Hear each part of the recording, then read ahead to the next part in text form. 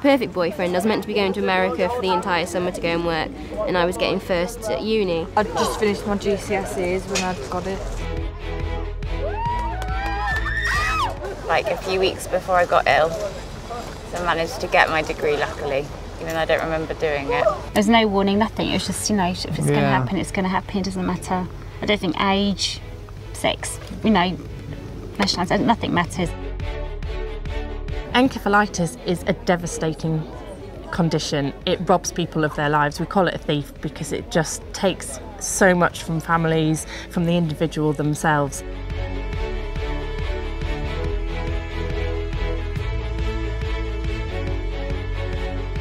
I was 39 years old, I was a successful businessman, and I believed I was indestructible. And then suddenly, I was struck by encephalitis, and I was left with the wreckage afterwards. It's medieval. I mean, you just think, well, there must be something that can cure this. I was due to go on a combination of a business trip and a holiday.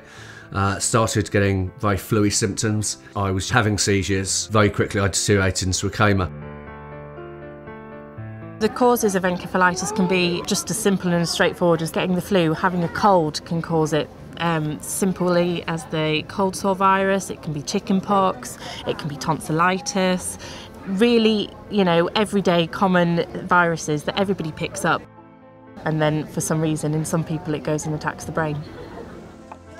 Where she was in and out of consciousness and fitting, and 1 minute she'd be up, she'd be doing things, but not as our daughter would. She'd be like just a crazed girl almost. Personality change, totally.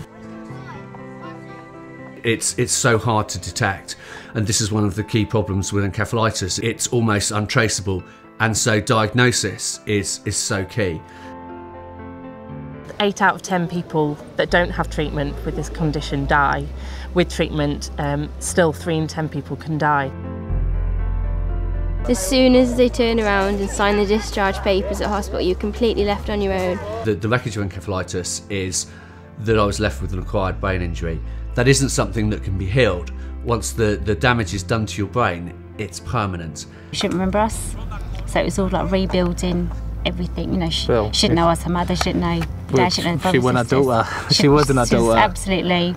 She's nothing something was the same at all. She was a different girl. Because people always say you need to make the most of what you've got, don't they? But it's like, how do you make the most of something when you're missing everything that you used to be? You're not the same person anymore. My desk was in the corner of an open plan office, and I would hide behind my computer screen. But because I looked well and I looked healthy, everyone just assumed I was okay, and I had to ask them, what do I do?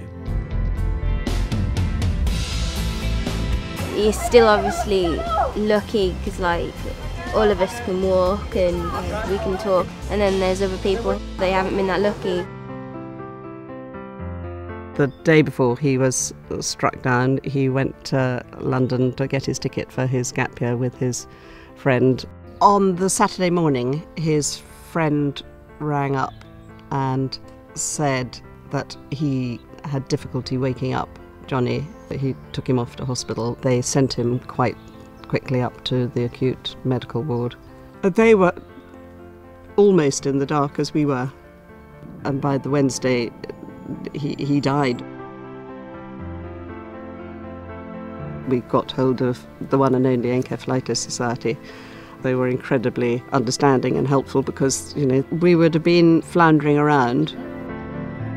It is the only resource of its kind in the world, and they are working incredibly hard to transform people's lives through the help and support that they've given to medical professionals, but also to people affected by encephalitis. The family weekend, basically, it's a chance for families to come together in a safe environment that have been affected in some way by encephalitis. There's a whole range of people coming together, really, just to kind of feel that they're not alone, they're not isolated, and then have fun.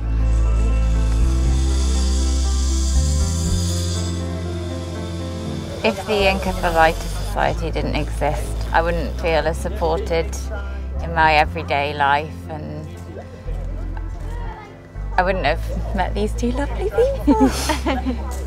it's like a safety net underneath you. You know you've got someone to fall back onto that's gonna stand there and catch you if you need to shout or scream or vent. I've created a garden in Johnny's memory, and all his friends wanted to sort of talk about him and remember him, and it's a nicer place to be than standing by the grave. And I bought this statue of a Merlin, which I thought was quite a good sort of symbol of Johnny, just because it's in full flight and sort of full of life. Even though we're based here in the UK, we never turn anybody away that's gone through the experience of encephalitis. That's why we're so important, and you know, one day we'll have offices all over the world so that we can help everybody.